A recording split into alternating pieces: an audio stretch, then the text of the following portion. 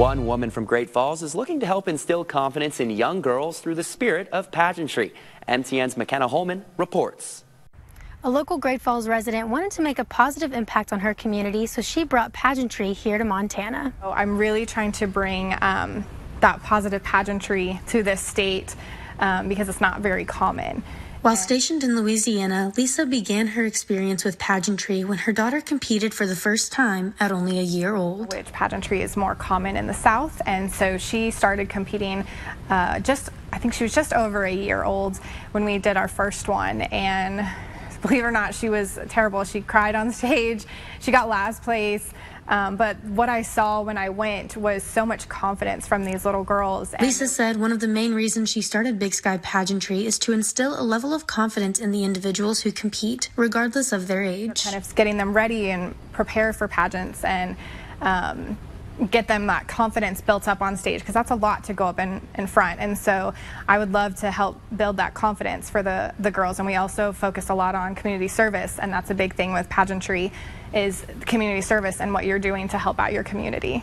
Big Sky Pageantry is built on giving back to the community who has supported them tremendously in just their short time of being here in Great Falls. And we were brand new to this area. We've just been here a year, so I didn't know a whole lot of people. I just did a lot of advertising, passing out flyers. And we ended up being able to donate almost 4,000 to the Children's Receiving Home. So that was a huge thing.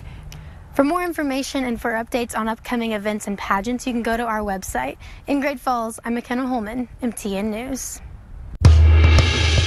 Bands in Great Falls gathered at CMR on what is the 100th anniversary of composer John Sousa's Great Falls performance.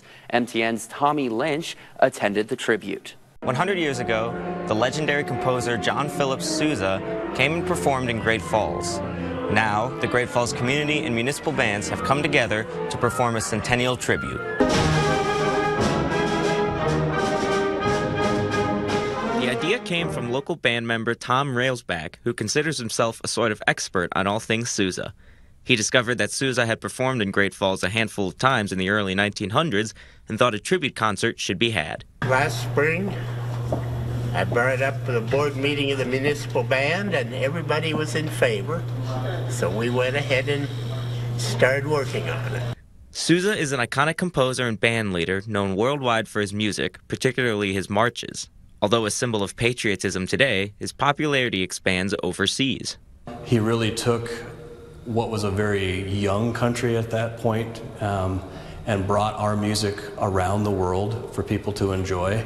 And there's just stories all over the place of people in Europe, people in South America, that would just get up and start dancing in the aisles. The performance consisted of 11 pieces, 9 of which were written by Sousa. The only time non-Sousa music was played was to highlight 2 solo musicians who were once in the municipal band themselves. Jake and Hannah Kittleson each performed a solo, Jake on tuba and Hannah on French horn.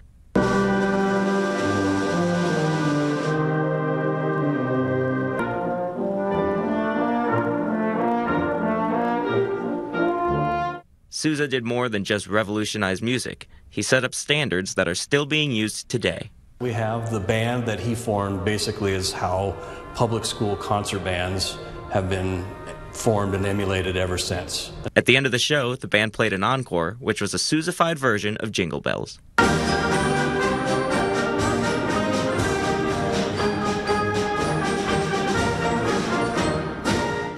While the 57-person band is only about half the size Sousa would have had, the sound and quality given by these performers is still fantastic. In Great Falls, I'm Tommy Lynch, MTN News.